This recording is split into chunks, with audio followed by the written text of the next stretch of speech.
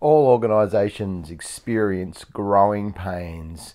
When the size grows, the complexity of management grows, and things get complicated, and nothing seems to work as well. We've experienced that as church over the last 10 years or so as we've grown. It's been very exciting, and new things have started, but the complexity of management and how do you cater for everything, that's exactly what the church in Jerusalem was experiencing.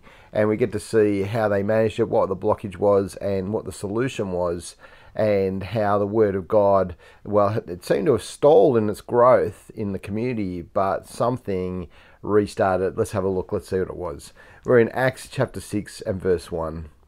In those days when the number of disciples was increasing, the Grecian Jews among them complained about the Hebraic Jews because their widows were being overlooked in the daily distribution of food.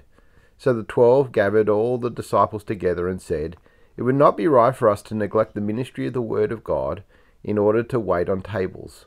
Brothers, choose 7 men from among you who are known to be full of the Spirit and wisdom.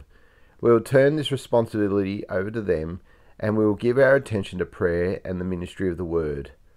This proposal pleased the whole group. They chose Stephen, a man full of faith and of the Holy Spirit, also Philip, Prochorus, Nicanor, Timon, Parmenas, and Nicholas from Antioch, a convert to Judaism. They presented these men to the apostles, who prayed and laid their hands on them. So the word of God spread. The number of disciples in Jerusalem increased rapidly, and a large number of priests became obedient to the faith. So, it's an interesting little aside, and partly it talks about pastoral care and caring for the needy amongst their own community, amongst the church, and it shows us a few priorities, but also what has been happening, what has stalled the gospel growth. It's the fact that things have been going so well and so many people have come to Christ, but amongst that, the percentage of the needy. Remember back in Acts chapter 2, we were told that when there were they sold their houses in order to care for their own members. And back in the last chapter, again, there were no needy persons among them, because if people saw need, they'd sell property. That's what Joseph, who became Barnabas, was so encouraging about. He sold a field, and he was a son of encouragement. And Ananias and Sapphira had sold their house and had lied about the price, as they had vowed to give all the money to this work, and then secretly kept it for themselves. And that was the terrible incident we saw back at the start of Acts 5. But they're all around this issue of caring for the poor amongst them, and particularly the widows. And this situation has arisen that there are so many, and how do you manage all that? The apostles have been receiving all the money, and they have been the ones distributing it. And now there is a complaint about equal shares and who's getting more. And it seems that the women from Greek descent who were Christians were complaining that the ones from Hebrew who grown up in Israel itself, they're all Jews who become Christians, but the Hebrew Jewish women are getting more than the Jews born overseas, or so at least they suspect. And so there's this fight on, and who do you go to? You've got to go to the people who have the money and control it, and who are the distributors, who are the apostles. And it's this crisis because it's a wonderful ministry that they're doing, and it's wonderful that they're caring for their people in such a way, but it's just tied them up. It's so much so that the apostles aren't doing what Jesus has told them to do, the commission he gave them to go and take his message of salvation and be his witnesses from Jerusalem to Judea, Samaria, and to the ends of the earth. They're here locked up in this battle over a good thing, trying to make things fair, and so they come to the decision. They've hit a bottleneck in a minute. There's these growing pains, and they think about it, and they make a what turns out to be a really wise decision, right? Prayerfully as well. They appoint these 7 other guys, 7 others who will take over the management of the food distribution. And so what's happening? Well, they're recognizing that there's a priority in their gifting and in the mission that Jesus has given them, that this is not helping the gospel cause. And so they are there. We're here, they say, to attend to the word of God and to prayer, right? You're locking us up, in really good things, and sometimes it's that way, that just because someone has operated in that way in ministry and in a church for so long, maybe they need to be freed up to do other things. That can happen whether it's staff or whether it's senior leadership or other things. But there are right things to be doing, and there are good things to be doing, and there are better things. And so they choose the better. They choose for the Word of God and prayer, because what is going to make people alive again? It's the gospel, it's the Word of God. What is going to bring that about? Well, it's prayer, because the church needs to pray. And so that is what the apostles have been set aside to do by Jesus, and so that's what they're going to get on with.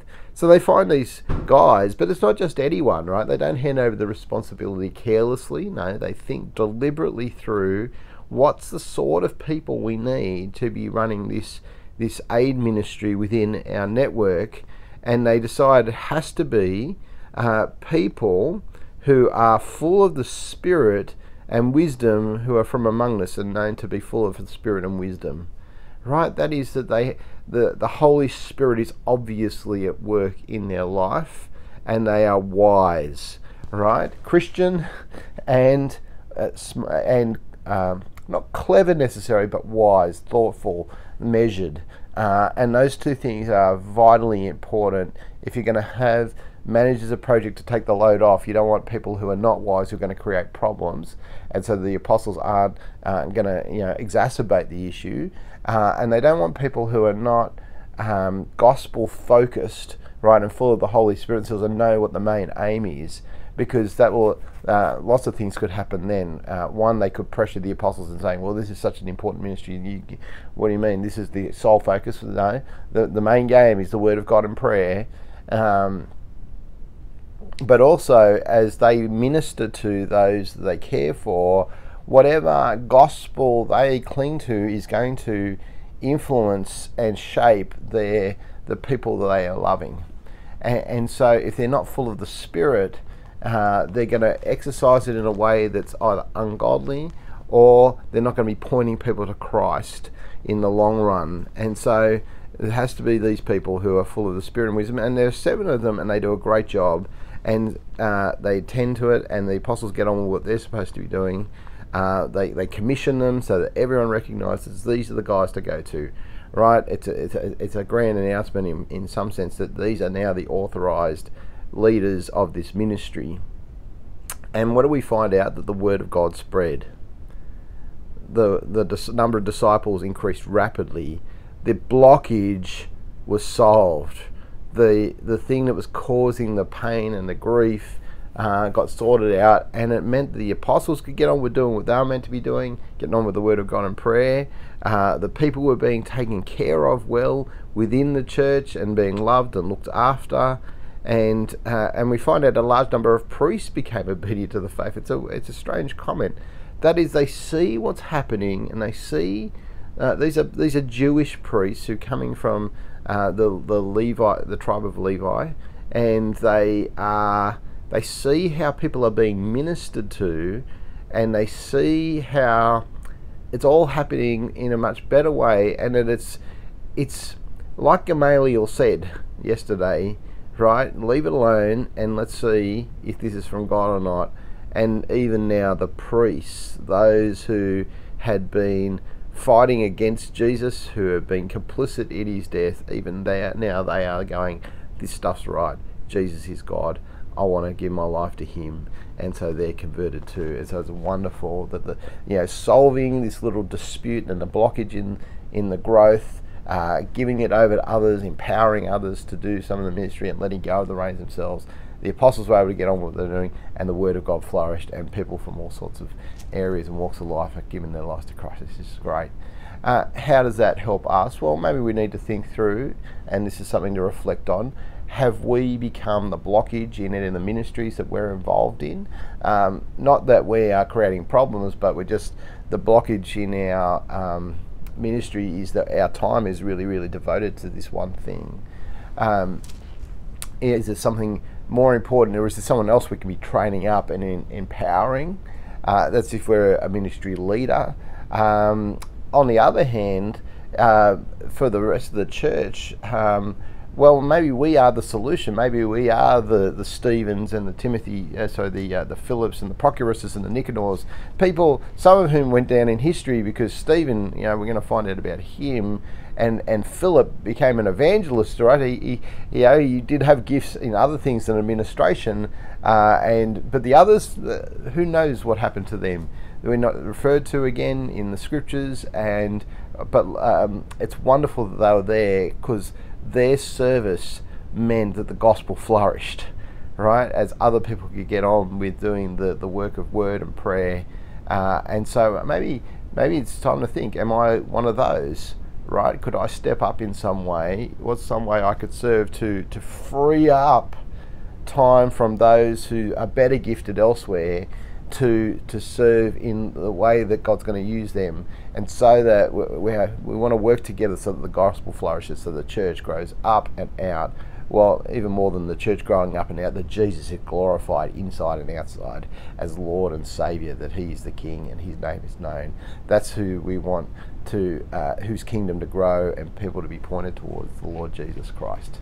One, we pray. Father, we thank you for this problem in the early church caused by growing pains. But Father, help us to be realistic and to know when we reach blockages in our personal ministries and in our church life, and help us to be wise and to be full of the Spirit, and to gather around us as an organisation, as a church, people who are like-minded but gifted in different ways. Father, where there are those of us who take on too much responsibility ourselves, help us to know how to be, what needs to be prioritised and how to hand that over well and raise people up.